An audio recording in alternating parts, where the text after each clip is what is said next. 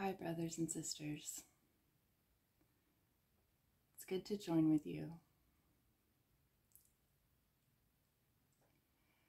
I think a lot about that word joining lately. The old way of thinking is that we join by the proximity of bodies, that we have to be in the same room as people to be connected in the one mind, in the Christ mind. And I much prefer the new way of thinking and perceiving and understanding that true joining is in the mind, is in the Christ mind. And we join there simply by recognizing who we truly are, what we truly are. We remember our true nature, who we are as God created us, as one sonship, perfectly united, perfectly whole and complete, perfectly equal, made of love. And that all that we do in truth as creations of God being love, all that we do is extend love, know that we are love, and extend that true self to one another. And it's really just what seems like one another, that we are different. But what we extend as that love, as we give it, we receive it. As we extend it, we awaken a greater memory of it in ourselves, knowing it to be what we truly are.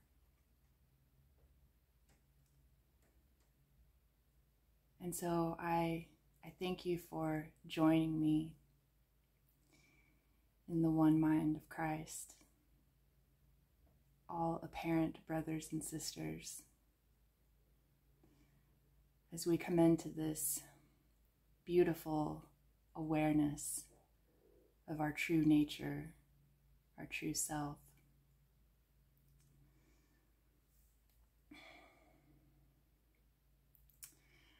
I felt guided to talk about the escape from darkness. Sounds like a kind of transition in tone here, but really it's not. In truth, there is love behind all of this. And even when I say something like the escape from darkness, only from the old way of thinking, only from the ego perspective, does this seem like something fearful, something negative. And I'll be the first to admit that when I believed in the ego's perceptions of things, I did feel like I needed to find an escape, that the lingering darkness that seemed to keep seducing me, that every time that it would come back into my experience, that this was some kind of curse.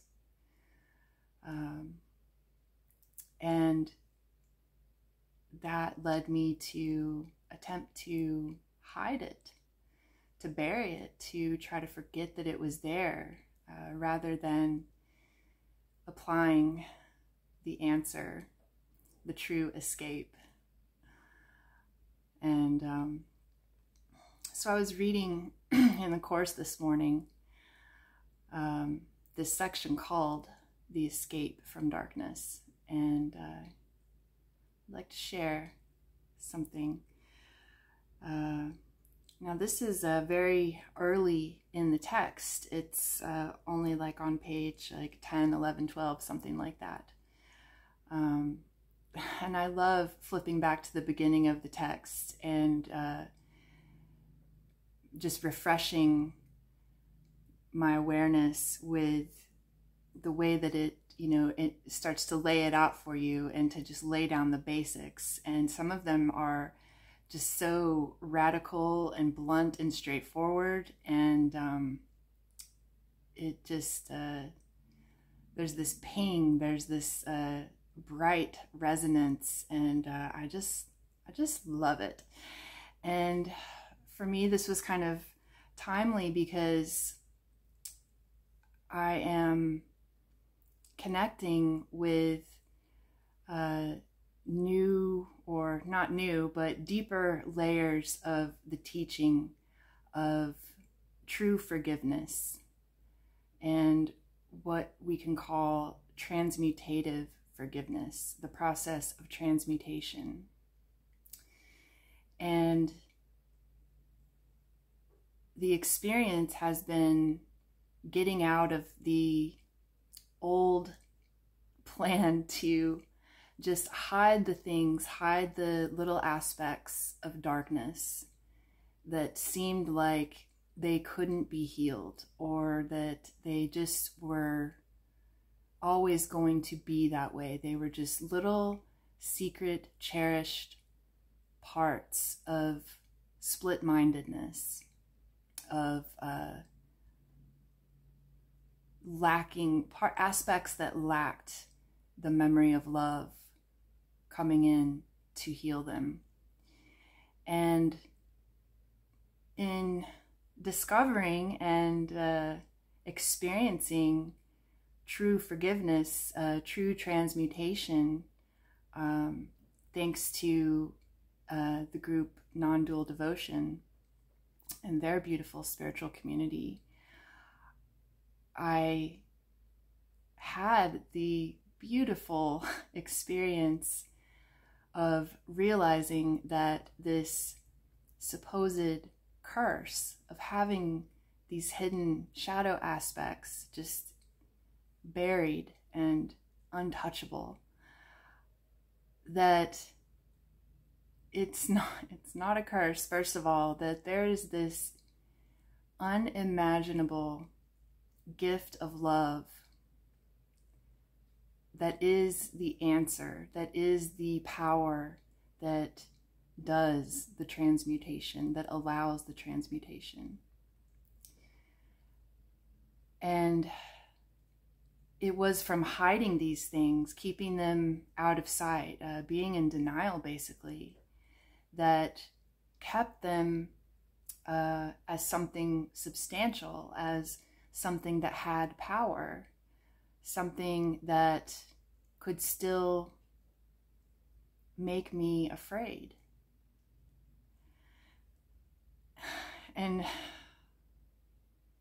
the realizing of this unimaginable, perfect love that is simply waiting, willingness and readiness and choice, just the giving over of these secret fears to love.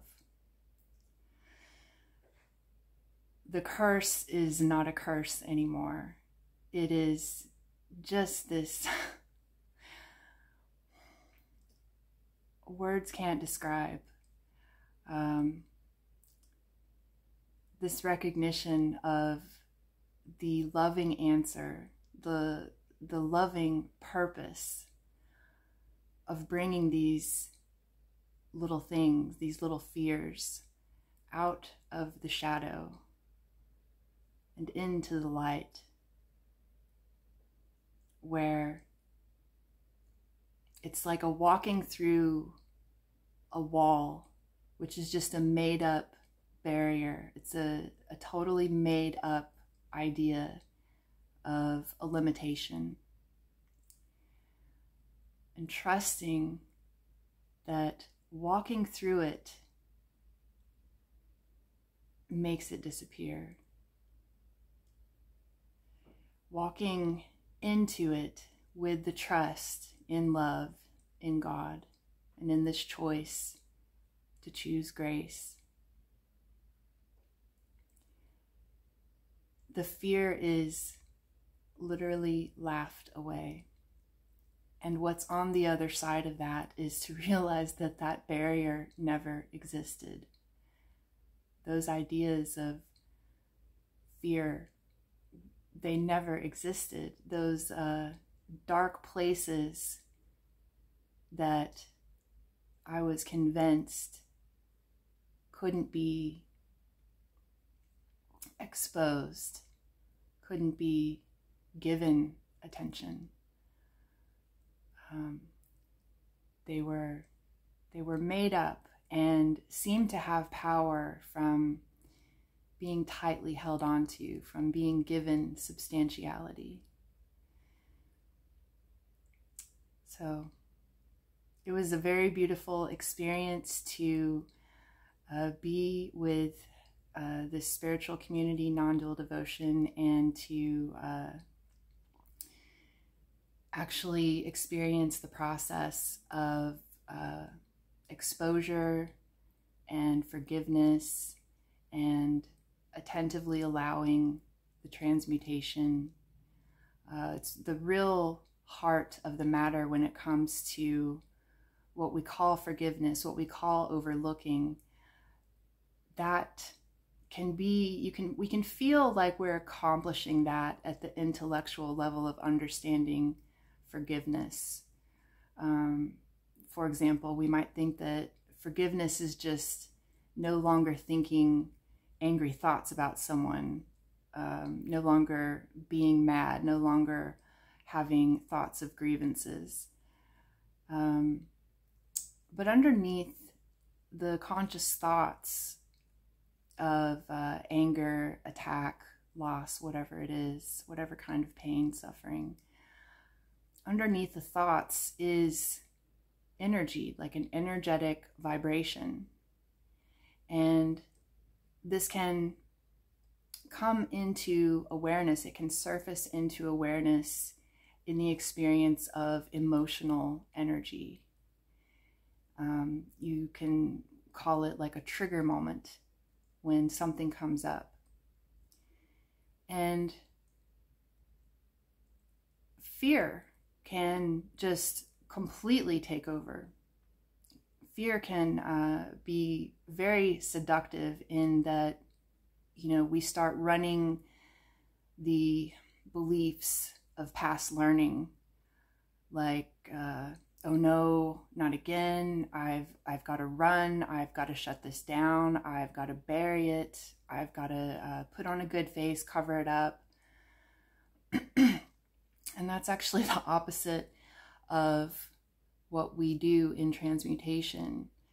It's about attentively allowing this emotional energy to come to the surface of awareness, to come into the conscious experience, and to allow it without judgment, without the mind wandering into the old beliefs about it, without giving any of the old thinking patterns power.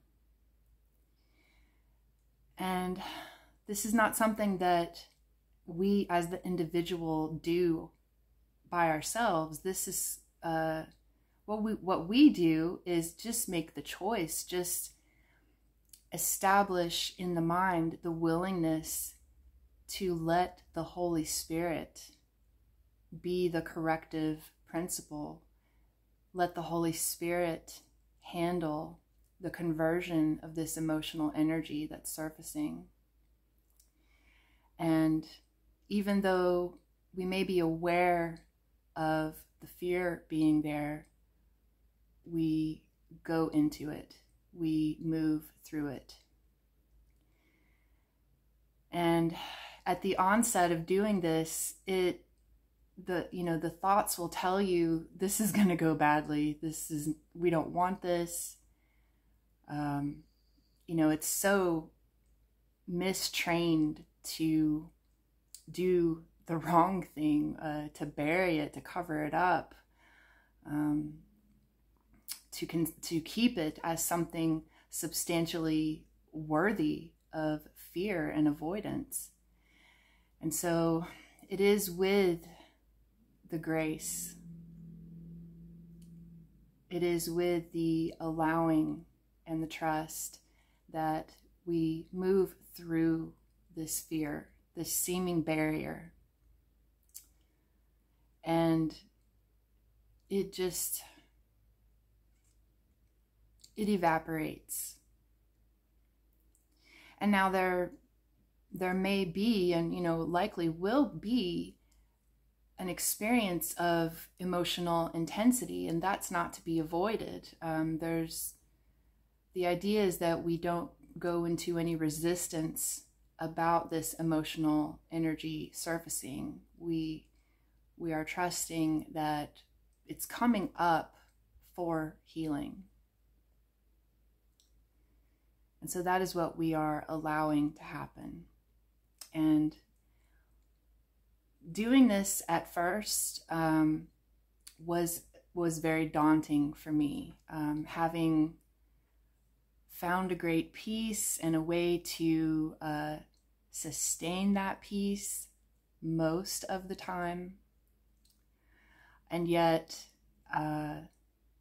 having some triggers still come up from time to time, and wanting to just bury them deeper, keep them away.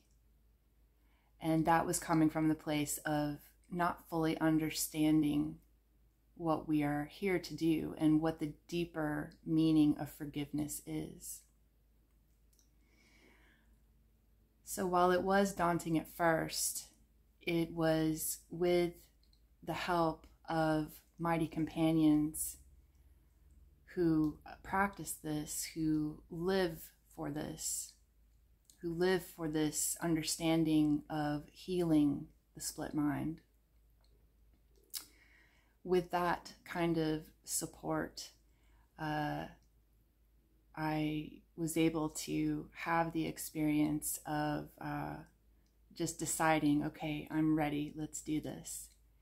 And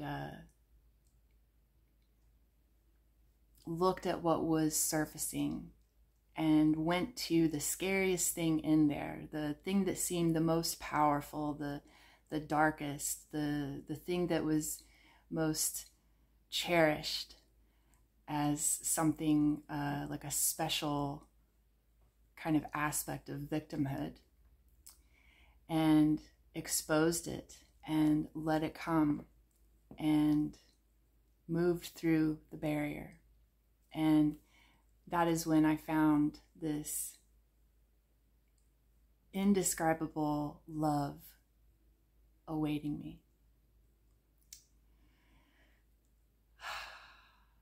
So, the escape from darkness. This is in chapter 1 of A Course in Miracles. It's part 4. And this is just a small portion that I wrote in my notes that I want to share. It says that there are 2 stages. One is the recognition that darkness cannot hide. And this step usually entails fear. The second stage is the recognition that there is nothing you want to hide, even if you could. And this step brings escape from fear. When you become willing to hide nothing, you will not only be willing to enter into communion, but will also understand peace and joy. And I wrote here, this sounds like transmutation process. And this is at the beginning of the text. This isn't even in the more, in the later chapters where, it seems to really get into it. Now, of course, the course is the same message just over and over again in different ways to meet you where you are, meet you how you can receive this.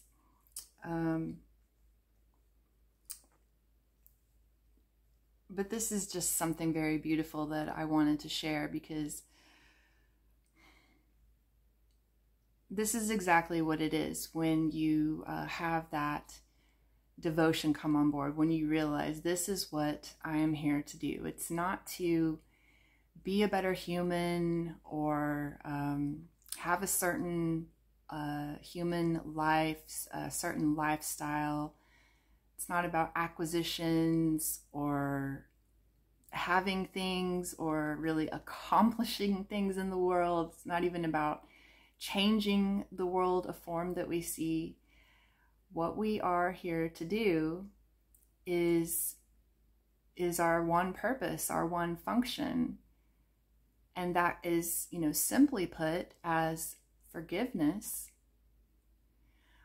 But as we let this teaching come into the mind and awaken the memory that's on the heart already, the deeper understanding is that there is a true forgiveness. There is a true transmutation that we are called to allow to take place with our willingness. When we say choose again, it's pointing to this process of letting the secret, hidden shadow aspects come into awareness, to surface, to expose them without judging it, without resisting it, to turn the mind to the faith that this is what you are here to do, that doing this, being willing to let the Holy Spirit heal this, is truly your purpose. And this healing may feel like you're giving it to yourself as an individual, but this is a healing for the one mind that is dreaming, that is perceiving itself as split, separate aspects.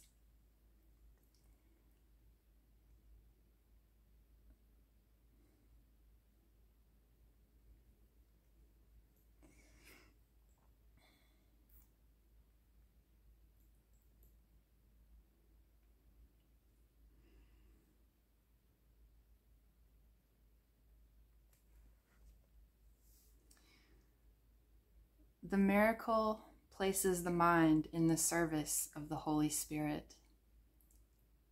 It corrects its errors, which are merely lacks of love. Your mind can be possessed by illusions, but spirit is eternally free. The mind that serves spirit is invulnerable.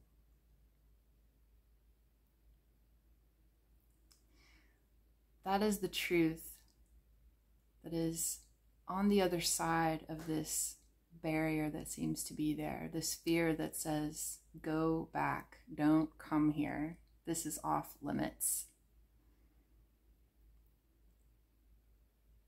This is where we choose again, to recognize that fear of any kind is a distortion. It is an illusion. It's made up. And you can unmake it. That is the power of the mind. Choose again. Choose the truth. That is the power. The power of God, the power of love is in that truth that you are choosing. And it will meet you.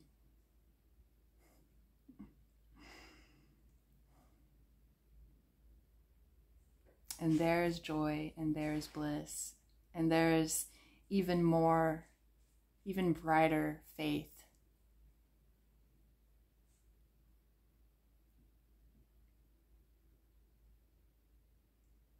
And this is what we're here to do.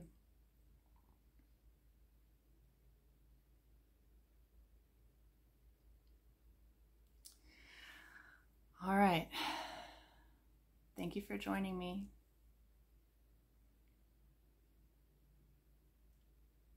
Peace be with you.